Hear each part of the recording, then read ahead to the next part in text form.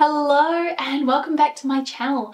Today I wanted to talk through some new end pieces to my wardrobe. It's been a really long time since I filmed one of these, as I've been doing these dedicated brand reviews instead. So I have 5 items here and I want to talk through each piece, what it was that drew me to that item, the sizing, the fit, the quality, and how I would personally style it. Today's video is in partnership with Mejuri and I will be styling up their beautiful designs along with each of these new end pieces. And I do want to share, for those of you who've been waiting for their Black Friday sale, this is the only sale that they do every single year. It is here, early access is live, and in order to be able to access this discount before anybody else, all you need to do is sign up as a Mejuri Plus member and you can get 20% off your order. There is a minimum spend. I will put what it is in the different currencies on screen, but trust me when I say, especially if you're planning to buy a special piece for yourself or a loved one, it'll be really easy to hit that target. So I'll show you a little bit of an up close of some of the things that I picked up from Mejuri, and then we'll talk through the new additions to my wardrobe. So probably my favorite piece, and actually something I've had on my wish list for quite a few years now from Mejuri, is one of their heirloom rings. I opted to get this in the garnet, which really just has this depth to it, which is so moody, but then when it catches light, it sparkles so brilliantly, and I really love that. I love when you have a jewel like this that is so multifaceted, it feels really dimensional, and it adds a lot of interest into your outfit. The other ring I picked out is the wave ring, and this is in sterling silver, and what I was drawn to here is the twisted design. I also really like the way it pairs with my signet rings. I've got the 14 karat gold and the diamond pave signet ring, which I've had for probably a couple of years now. I just think it's this really soft contrast, feels a little bit interesting to me. I actually really adore their diamond pave pieces. So the other 2 items that I picked out are the little heart earrings, which are so dainty. I love all the little diamonds clustered together and the way that they just sparkle. It's just so pretty, and they have this marvelous shine, in addition to the diamond pave necklace as well. I also was really drawn to the serpentine necklace. This has a little bit of a twisted over effect to it as well, quite kind of a flat style necklace. And the final pieces I picked out were the bracelets. So we have this lovely chain bracelet which has the sapphire detail, and then I also opted for one of their birthstone bracelets as well. So this has got an amethyst. I was born in February and it kind of matches my jumper as well that I'm wearing right now. I love blending together the different widths of chains, those kind of more delicate styles with the more robust ones. So those were the pieces that really caught my eye, but you're going to see some of my other favorites featured throughout this video too. But let's dive into my new in, and I have to talk about this first one for a minute because I've ordered it before, returned it, and I think I finally met my match. It is the Betty cardigan from Cezanne. So I previously ordered this in the ecru color and it is absolutely stunning, but when I put it on, I felt like it was a little bit too done up. It felt a little bit too formal for me and my daily life. I am often either working from home, I'm doing a lot of Zoom meetings, but because I'm only working part-time, I do also have my kids, so I need things that are going to reflect my lifestyle and that nice balance between work and play. The stripe variation called out to me in so many different ways. One, I love a stripe and I often cannot resist, but also it just felt a little bit more chilled out, it felt a little bit more relaxed, and I really like the idea of having this as also a striped knit when worn buttoned up. I sort of see myself wearing this a lot with an all black outfit just to add in this element of contrast and interest. So that's kind of what I've done with my styling. I actually wore a white t-shirt and then some black shorts with this, along with some black sandals, and you can see the way that I have decided to pair my jewelry as well with that serpentine necklace and the diamond pave necklace. I feel like the white tee creates the perfect blank canvas for that, and also just the way that I've mixed up my rings. I think when you are opting for those more minimal outfits, you really have a lot of scope to play around with the weight and chunkiness of your jewelry. But the quality of this is absolutely divine. It is merino wool, and I would say this is up there as probably one of the best pieces that you can buy from Cezanne. It comes in lots of different colors if you're not a fan of the monochromatic moment. I really like the navy one too, which has a crochet embroidered collar detail. In terms of sizing, I size up to a medium, and I feel like that's actually a really good fit for me. I'm an AU8, but I do, at least at this point in my life, I'd prefer to have a little bit more room across the shoulders, especially in my outerwear. So that is kind of the first piece, and really glad that I decided to give the Betty cardigan a second chance.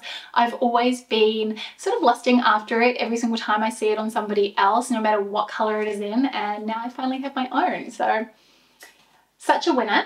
Then the second piece that I added to my wardrobe recently is this really fun statement tee or graphic tee from Garni, and you'll have to mind, I'm pretty sure there's a couple of tomato sauce stains on here because I was wearing this last night and I haven't had a chance to wash it yet.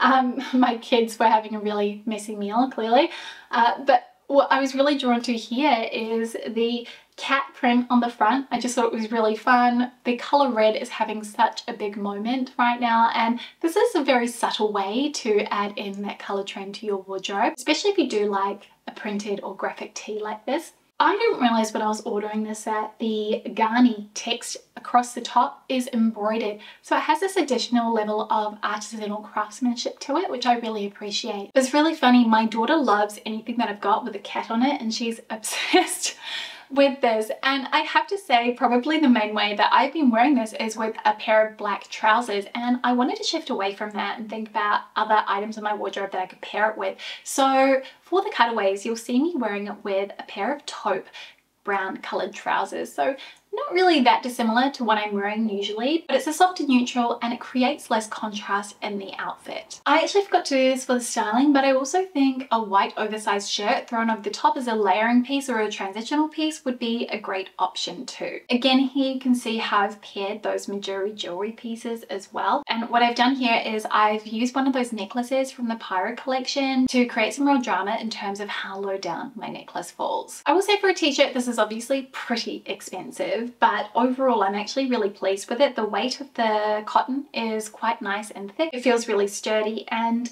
I was, like I said, so surprised to notice that it is embroidered on the front, both at the top and at the bottom. So that feels like an additional detail that I'm really happy and prepared to pay a little bit more for. Let's move on to a pair of trousers. These are a beautiful cream twill trouser from Langhome, which is a New Zealand brand. Now I actually recently worked with them and these were one of the pieces that I adored the most. So I decided to order them for myself and I'm so thrilled with them. I wear them in an extra small. I actually have this exact same pair in the black, and I will say they are pretty much the perfect wide leg trouser because the fabrication is one that actually does work all year round, and it's very rare that you'll find pant fabrications that will do that for you. This isn't going to look out of place in the winter time with a really thick knit, then it's also going to look great in the summertime with a little cotton singlet or a linen shirt. And I had been looking for something like this and I feel like now I've found it. So very pleased, and also nice because I don't actually have to get them tailored. They kind of just kiss the floor, which is something that I look for in my trousers. It means I have the choice to either wear them with a flat shoe or else I can wear them with a heel as well. So I've actually styled these up two ways. The first being with a waistcoat and a pair of flat sandals. And I like this for a bit of a tonal moment because as you can see, the waistcoat and the trousers, they don't match in terms of the tone. And it feels really kind of fresh and summery, and it also integrates that waistcoat trend, which yes, I now have jumped on board. Yeah, I'm well and firmly on the waistcoat train. And what I like about the waistcoat is the fact that it does create, again, I'm talking about necklaces a lot, but it has this nice framework in terms of creating space for your necklaces to sit and be a focal point of your outfit.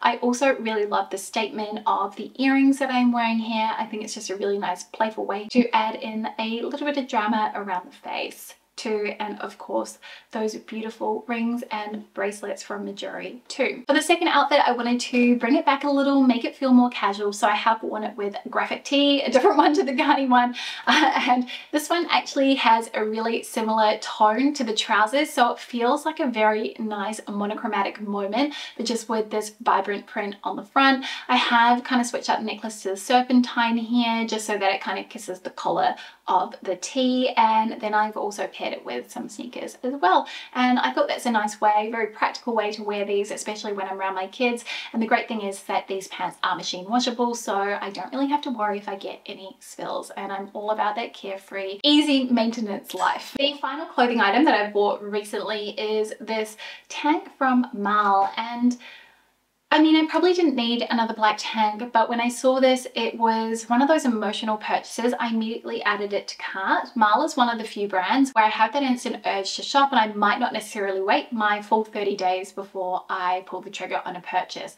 What I liked about this is the curved neckline detail. So instead of being a square neckline, it kind of has this soft organic shape, and it felt really interesting, a great way to elevate a basic. And also you can kind of see from the back, it is actually quite low at the back. It's in a really soft cotton rib, feels really, really comfortable and smooth against the skin.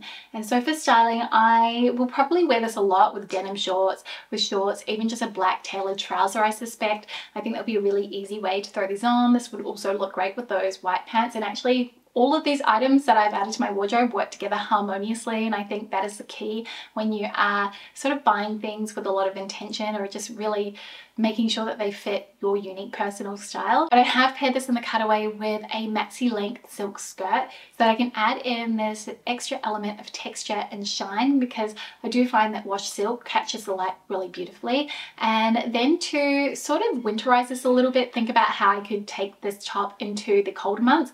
I've also thrown on a faux leather bomber jacket. And again, I think kind of the key piece when I look at this outfit is that heirloom ring from Mejuri. I love the garnet.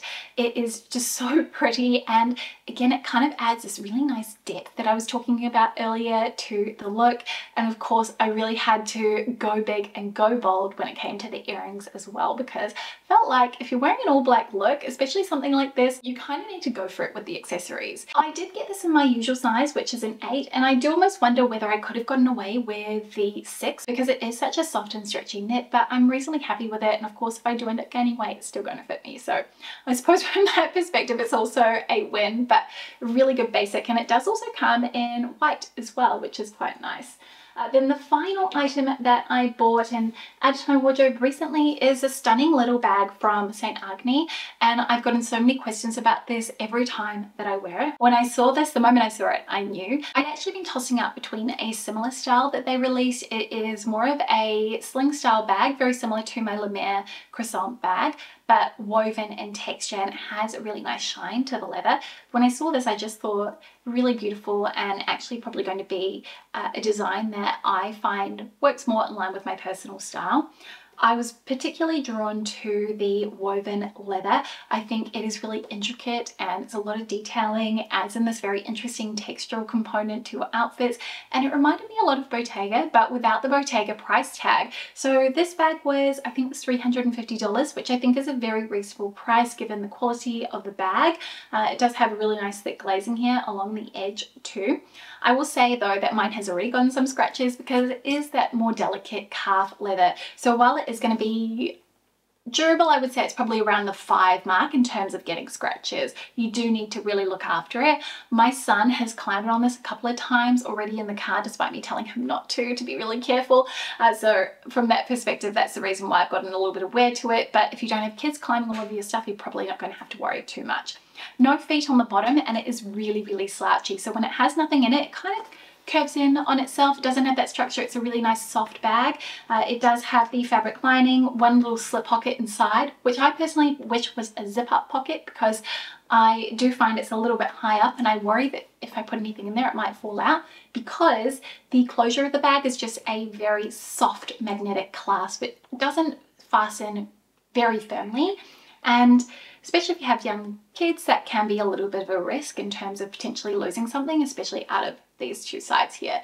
But aside from that, I think such a stunning bag, and you can see probably one of my favorite ways to wear this is with butter yellow. I think that butter yellow and chocolate brown work so harmoniously together, and again that is another color trend for the season that we have been seeing a lot, but it also works really nicely with this outfit combo that I have on right now, and I actually really like this pairing with the lilac. But that is the final item that I added to my wardrobe, and again you'll see all those beautiful Mejuri jewels paired with it as well in the cutaways too. So those are 5 new things that I've added to my wardrobe, along with some delicious new pieces from Mejuri. I will have everything that I shared linked down in the description box below. If you are planning to buy something from Mejuri sale, make sure to take advantage of early access now, because I know some pieces do tend to sell out, and this is that one opportunity a year to really save on your order, and 20% off is such a fabulous savings, especially if you're thinking about buying something special for a loved one or yourself. Anyway, thank you for watching. Thank you for spending some of your day with me, and I will see you again soon in a brand new video. Bye!